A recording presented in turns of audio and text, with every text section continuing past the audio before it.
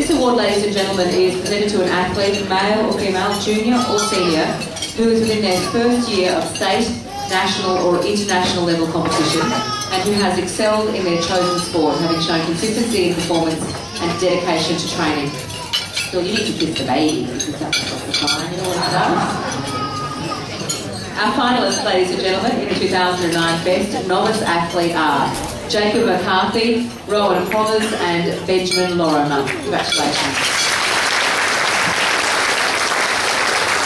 Our winner, ladies and gentlemen, when I rattle off these achievements, you will see why it is so important we put money into our sports. Our winner, Rowan Prothers. Woo! Well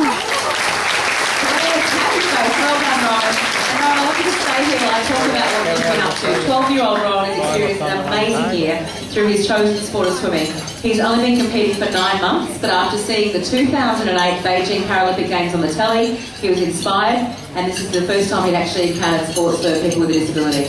In his first event in 2009, the Queensland State Swimming Championships, he discovered his passion for racing. He went home with a first and a second and a third, and since February has taken at least 13 seconds. So February, we're in November, taken 13 seconds off his times in his preferred races. His dedication to swimming extends beyond the pool. He's continually looking for ways to encourage others with a disability. He writes, and this is just so modern age and makes me feel very old. He writes a weekly online blog. He's made a video about growing up with cerebral palsy and his path to swimming. Rowan participated in the Me and CP Cerebral Palsy program, which raises awareness for kids, for sport for kids with disabilities, and he writes reports for his school newsletter. You are a busy boy. Congratulations, mate. Well done.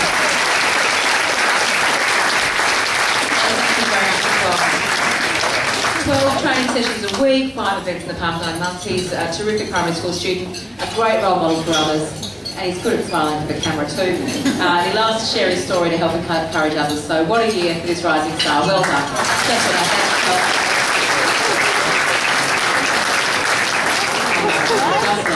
think. Our next award, ladies and gentlemen, for the most improved junior athlete. And can I ask Craig Oldfield from Barton's Holden winner to present the award? Barton's amazing association sponsor. They have been with us for such a long time. Thank you so much for their invaluable support. See, we're used to seeing Mark, so you've done a lovely job. Let me guess, is she golfing today? Golfing with the Broncos. Well, you scored the good gig. We are much more fun than those Broncos. The most improved junior athlete, ladies and gentlemen, is presented to a junior athlete, male or female, who's shown the greatest improvement in performance over the past 12 months. The finalists, 2009 Most Improved Junior Athlete are Brendan Hall, Sarah Tate, Rowan Prothers and Jessie McCormack. Well done to our finalists. And another very big round of applause. Congratulations to Sarah Tate. Sarah has secured her place in the track for the 4th year record, continually competing against older, more experienced wheelchair racers, and it is a tough sport. Produced outstanding times over the past 12 months and very blingy tonight, looking gorgeous. Well done. Holds the state record for her age and classification at every distance from 100 metres to the 1500 metres, and as well as breaking 4 of 5 national records. At the 2009 state champs, she won the Tracy Freeman Female Athlete of the Year award, involved in 2 junior development camps, a national athlete camp. How do you have time for this? Not to mention her involvement at state level wheelchair basketball player for the rollerblades. Inspiration, absolute inspiration, sparkly person, as you can see by the top, to those all around her. Trains several times a week for both the wheelchair track team and wheelchair basketball, and of course has her sights set on being the youngest competitor at London in 2012. Congratulations, Sarah.